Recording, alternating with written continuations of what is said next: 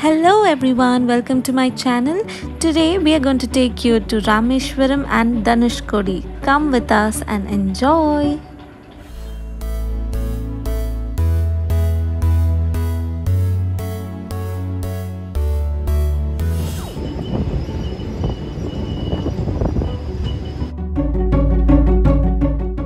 We, along with other family members, were heading to Rameshwaram to pay respects to a lost member of the family. While it is impossible to take camera inside the Rameshwaram temple, we can always tell you what happens there and capture the beautiful route to this place.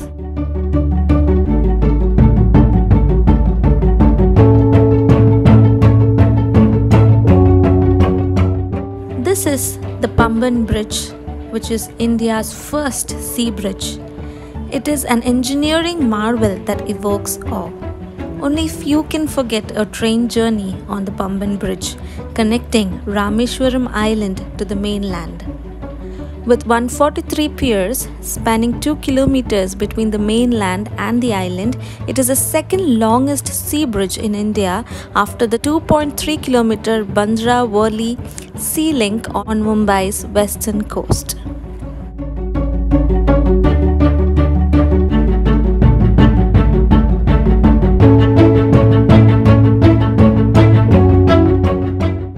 Efforts were taken for the construction of the bridge as early as the 1870s, with the British administration planning to expand trade connectivity to Sri Lanka, then Ceylon. However, the construction of the rail bridge commenced only by 1911 and it was commissioned on February 24, 1914.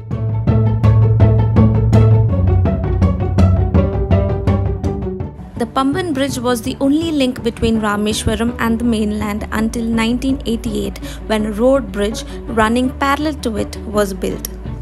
Earlier, it used to transport hundreds of pilgrims every day to the temple in the island.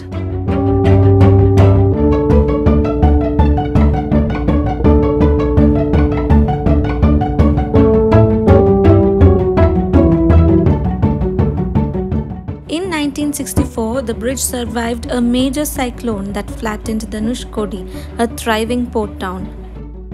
The bridge was further strengthened in 2009 for running goods traffic.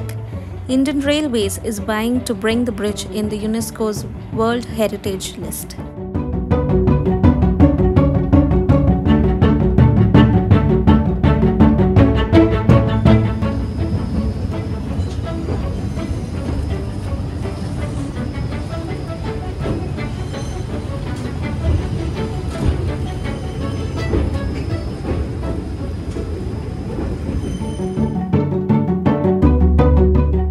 As India's first sea bridge, it has also become a tourist attraction by itself, as people watch in awe when the two leaves of the bridge open up to let ships to pass through.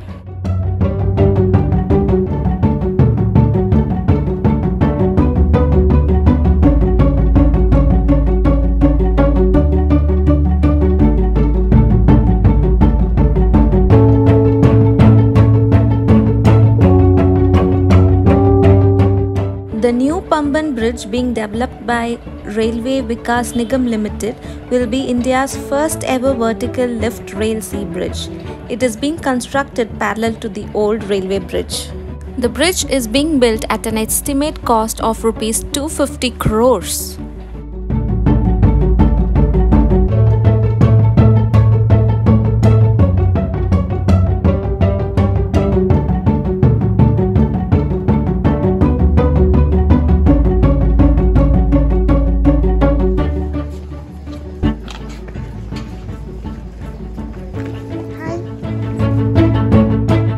Rameshwaram, along with Badrinath, Puri and Dwaraka, are the famous temples of India that are visited by pilgrims to attain salvation.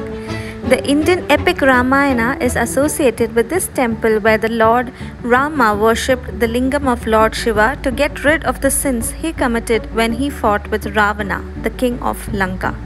The highlight here in this temple is the striking long corridors in its interior running between huge colonnades on platforms above 5 feet high. It is renowned for its magnificent corridors and massive sculptured pillars. The third corridor of Ramnathaswamy temple is the longest in the world.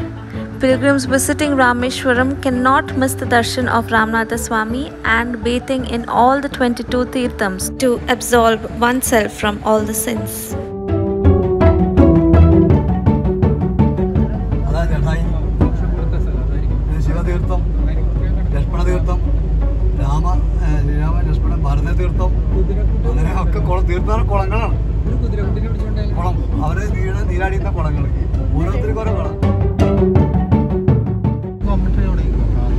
Now we are going to Dhanushkodi.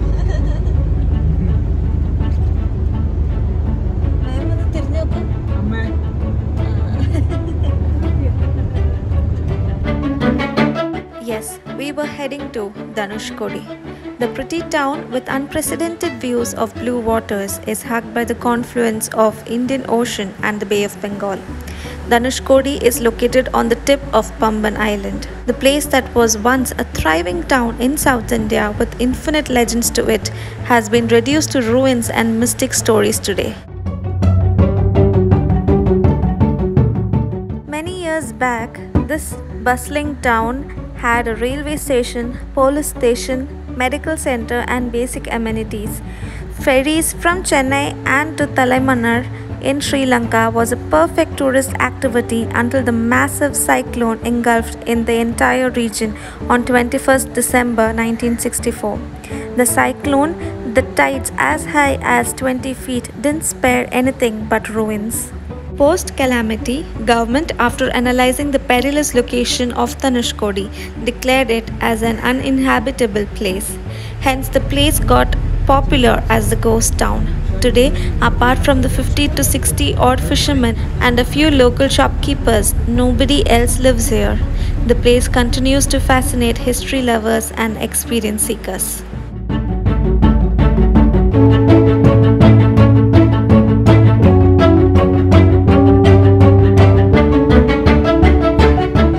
It's a beautiful straight road with the calmness of the blue waters on either sides, along with the sight of the ruins such as the school, the old church, etc. from the Dhanushkodi town.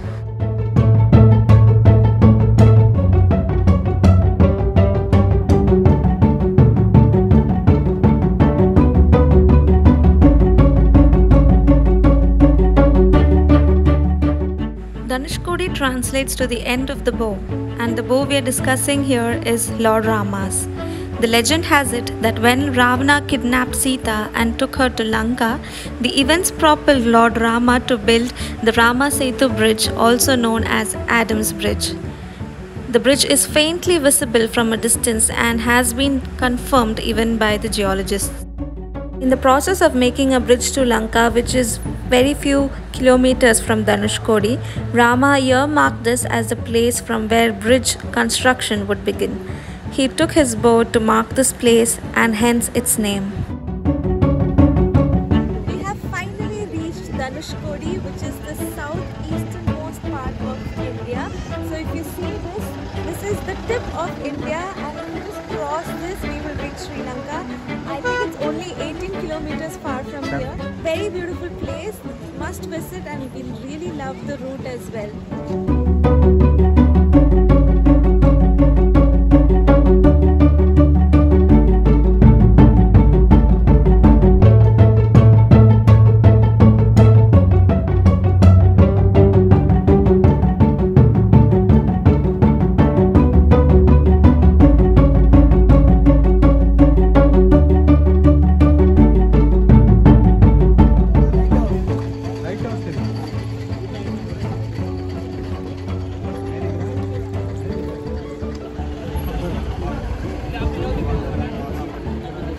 पहले पानी फिर मिट्टी, ये रामा सेतु में फिर पानी फिर मिट्टी, राइट साइड में काला वाला झंडा, वो लकड़ी काला, वो लास्ट धमर है, झंडा इंटरनेशनल बॉर्डर है। Last Earth, see the state. Kala kala. Ek tower.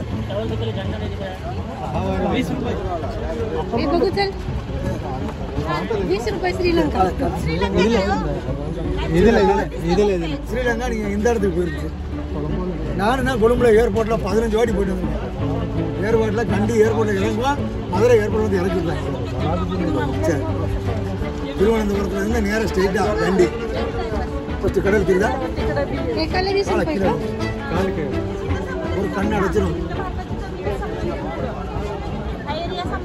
கீழே வாச்சா இந்த வெள்ளம் காணுதா? ஃபர்ஸ்ட் வெள்ளம், வெள்ளம் 2 வெள்ளம் சங்கமம். கன்னியாகுமரியில 3 வெள்ளம், தனுஷ்கோடியில 2 வெள்ளம். இந்த வெள்ளத்துக்கு அப்புறத்து மண்ணு கண்டான். இந்த மண்ணுக்கு அடியில ராம சேது பாலம், ராமர் பாலம் செய்த முதல் ஆடம் பிரிட்ஜ். அதுக்கு அப்புறத்து வெள்ளம், அதுக்கு அப்புறத்து மண்ணு, மொத்தம் லாஸ்ட் மண்ணு ஸ்ட்ரெயிட். கருப்பா கருப்பா மவுண்டிங், ஒரு டவர், ஒரு white tower pillar, black tower, கருப்பு கருப்பா சின்ன சின்ன போல மலை, ஒரு வெள்ள pillar. Sri Lanka Talaimannar.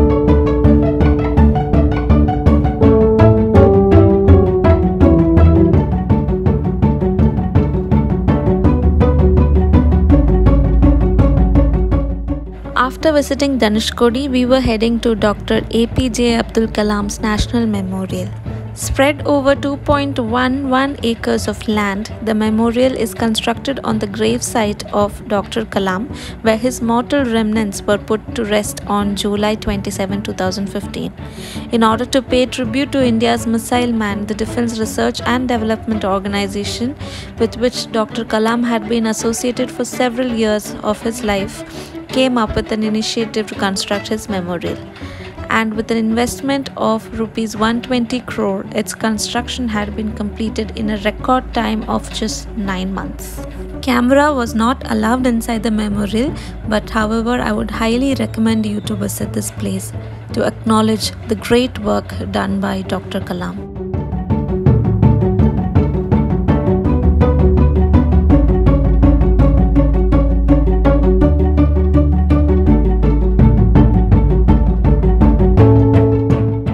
We then stopped by for a beautiful sunset view overlooking the Pamban Bridge. Trust me, this was one of the best sunsets I have ever seen in my life.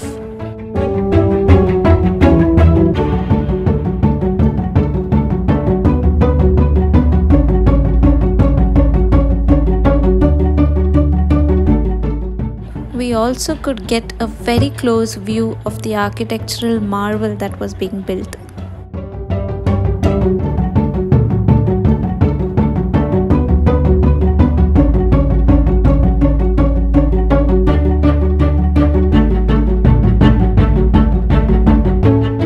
After that wonderful journey of visiting Rameshwaram, Dhanushkodi and all the other places that you just saw, we were heading to Madurai to visit Madhura Meenakshi temple, and we got an amazing place to stay just overlooking the temple. So we had some great views of the temple during the night. The accommodation was rightly named as the Temple View. We made the booking on agoda.com, so you can also definitely try this place out when you're visiting Madurai the next time.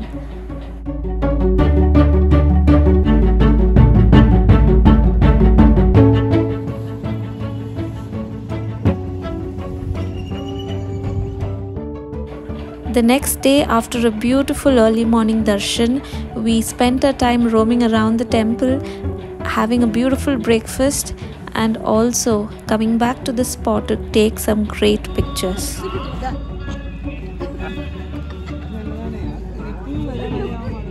We also went to another beautiful place in Madurai, but you'll have to wait for the next video to know what it is. So until we meet next time, take care, bye bye, and don't forget to like, share and subscribe to my channel.